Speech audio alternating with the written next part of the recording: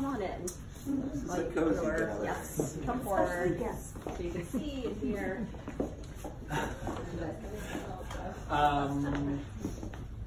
Yeah, so the history of Neil and I, we actually, the first time we met, I visited your office in the Flatiron. That's right. And I was in, this is going to make me sound like a real lush, but I was, we had been celebrating because I was there for New York Times Best Illustrated, second one that I received for White Cat and the Monk. And it was pouring rain. It seems like every time I'm here, I mean, it's an honor to have received this for the 4th time, but every time there's something that really balances the scales of you know, just humbling me and at the same time as honoring me. So that year it was just a torrential downpour, and I had a fight with my author right before going into this awards. It was just so, yeah. But that was the first day that we met, and it was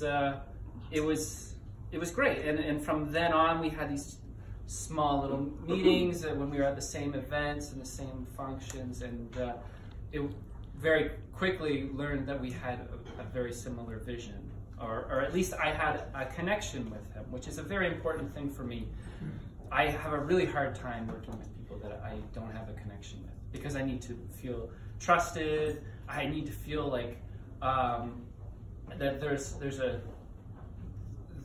someone that I need to go above and beyond for. There is someone that I need to climb mountains for. And this sublime, but the part of the reason why I mention this is because this book, dedicated to Sheila Berry, who was the editor for those first 3 books that received the New York Times Best Illustrated, and that was the first time that I realized that was how I got the best work out of myself. That's how anybody got the best work out of me, was for us to have this connection that was deeper than just editor and creator. So 2 years ago on Friday, she passed away. I was actually here in New York for Town is by the Sea and sending her photos saying, "Oh, I wish you were here." So that was really depressing, to say the least. But she knew at that point that my intention was to work with Neil. And although it felt like a slight, like I was letting her down, she made sure that that wasn't the case. That she gave me her blessing through Barb Housen, who's the rights manager at Groundwood, gave her blessing and said it was the right thing to do and the smart thing to do. And none of us knew what was going to happen, but I think I firmly believe that it was the right thing to do, and here we are. We're in this place, this family here that I'm new to, but already feel like I'm really a part of and really invested in. And it was really important to me that Neil was also starting off new. I moved around a lot when I was a kid. When I was a kid, I went to 9 different schools, and every year I got into this habit of reinventing myself. It was a good opportunity to be, you know, the version that I wanted to be, and doesn't always happen. You always end up slipping back to your usual self, but sometimes it's just a good excuse to get rid of, you know, to wipe the slate clean. And this is the perfect opportunity for me to have wiped the slate clean. I'm starting new with my own written book. I'm partnering with this man who is also starting fresh, and I felt like we were sort of in tandem in many ways. Although, I mean, you have built up such a career, and I'm just sort of like getting going. Just all. Yeah. But Neil doesn't really give himself enough credit for the development of this book because when I first went to him, it was really just kind of ephemeral. I was really talking to him about a feeling, and the feeling was being alone in the busyness of a city. And at first, it was more about, I don't know. I think I had to sort of discover the subtext before I actually realized that I needed something else. And it was this meeting in Boston that Neil listened, and very patiently I was just firing off all these different things, what I was thinking of, and he just, we hadn't even committed to working together, but he just said, well, why don't you add a dog or something? And I thought, oh, no. That's what I always say. I thought, I'm not really a dog person, but then a little bit later, I had realized that was exactly what I needed. I needed a surface layer of a story, an armature of a story, for me to place all of this subtext upon. And then it all kind of fell together. It all came together. And all right, I'll take credit for that. The hell with it. But that's the best thing about collaboration, is that you're thrown these things that you would never really come up with yourself. And although I love writing with me, there's something to be said for working with other people, because you end up with the results are something that only occur when you're problem solving and improvising with the content that other people have provided. Like, for example, should I mention that? Absolutely. No? Yeah. So the next book that we have worked on and is done, I think,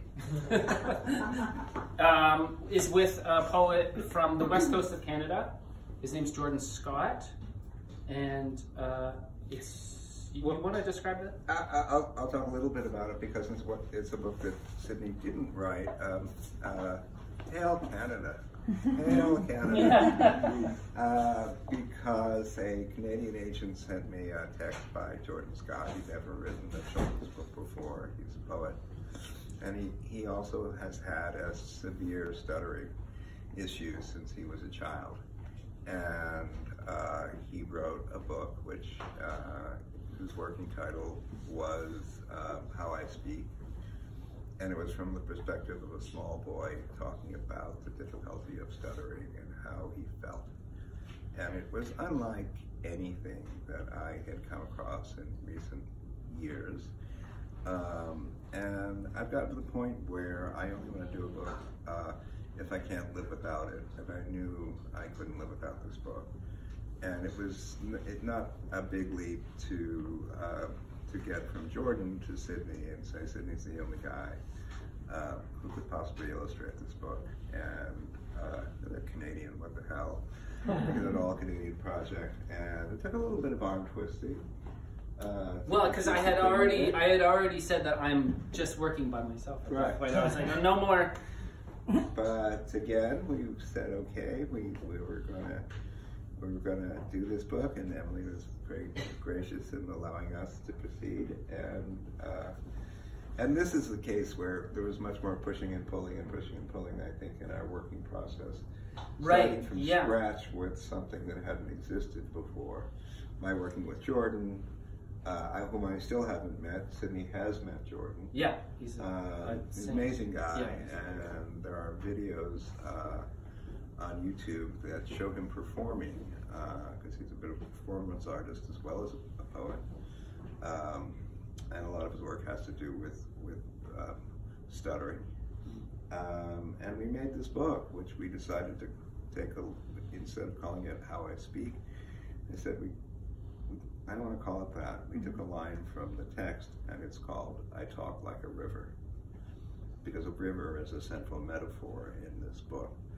I don't know that we want to show the whole book, but I probably do a little bit just to maybe show them the jacket. And these are really bad Xeroxes. Oh yeah, this is Jennifer Brown, my designer of 26 years, 5, 6 years, something like that. She's responsible for the look of all the books I do, to a very large degree. How do you feel about us showing this right now? Good. Yeah. I also get a Everybody sense of to the see working this. I mean, you process. can't really see. There's the tape in the center, but there's But the thing that I love about this book is Sydney's extraordinary ability to show light and light hitting water, and there's a lot of water in this book.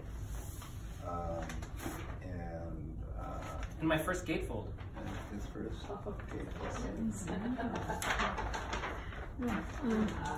So that's, again, horrible printing quality, but that'll give you a taste of what's coming out. And the interesting thing about this book is it's a very contemplative book. It's in this boy's voice. It talks about his experience both in school where he can't communicate and about a trip to the river that he takes with his father, and his father uses the river as a metaphor for how he speaks. And to me, what folds into this is a tight close-up of the boy's face, and then you literally open it up to see what's going on in his mind, and you get this magnificent panorama of the river. This is not going to do it justice, but that's kind So of... that's what you see, and then you open up and you get the river, and my father says, I talk like a river. I am so proud of that book, as I am of Small City. And I was saying to Sydney last night, it's so frustrating that we have to wait almost a year to see it in its final form. But it's, yeah, it's great to hold on to a secret like that. Yeah, you are privy to a deep, dark secret. Yeah, it's a secret. No, but again, like this is a good example of why it's so good. Why I feel it's so rewarding to collaborate is because I would never be able to tell a story like this, and it's only through the collaboration that I am able to like partly represent the story and empathize with the author, which is such a moving manuscript. Yeah. And a lot of room to explore what it's like, because I mean it's very specific. It's specific about his stuttering, but it's also really kind of talks to a more universal. Everyone has this feeling of not really being in sync with their body or feeling this anxiety or I think there's a lot of universality there. Derek and I were talking about how best to present this book, because it isn't just a book for kids who either have an issue with stuttering or have friends who do, or their parents or anything. It's a book for anyone who feels kind of alone and apart. And what you do when you feel that way. And I think we can all identify with that at one point in our lives or another. So I won't, I think that's pretty much all we want to say about the book at this point, except wait for it, and let's all have some cake. Yeah.